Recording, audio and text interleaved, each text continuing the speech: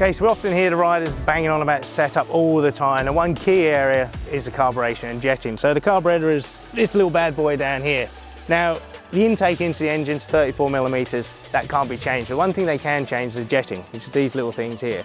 Now, jetting makes a huge difference to the way the engine performs. In a nutshell, keeping it really simple, cold evening, lots of oxygen in the air, the bike will require more fuel, so a bigger jet. If it's hot like it is today, not a lot of oxygen in the air, generally speaking, the engine will require less fuel, so a smaller jet.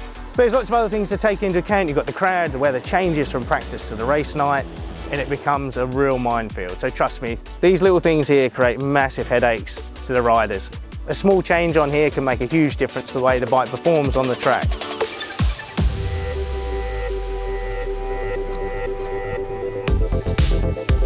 Kim Nilsson, talk to me about jetting. Oh well, it's a massive headache sometimes. You kind of always write down what you use, and next time you come it might not work as it did before. So yeah, I think also it's personal. Also it's personal for the engines, what engine you have, what kind of intake you have and everything. So it's very personal and it makes a huge difference. So some of the boys have the weather stations, and weather stations which basically tells you the temperature but also the humidity, the amount of oxygen in the air, etc, etc. Do you use one of them, or do you go by, let's say, feel?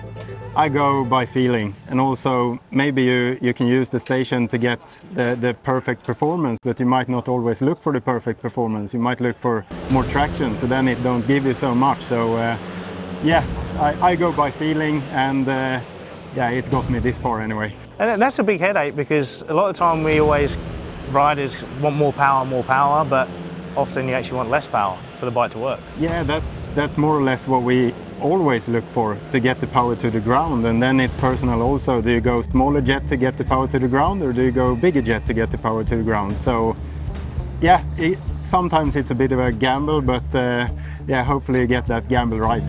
Well, talking of jets, like a small jet, like I have in my hand a 190 and a 240, now that's a huge change, isn't it? But visually, like, you can't really see it, can you? There is a reason why you have to have numbers on them, and yeah, I'm lucky that it is numbers on them. So, are you going to get the jet right for the rest of the year then? Yeah, for sure. I think last time I had the right jet in, and hopefully today as well. Big or small today then? I think smaller one.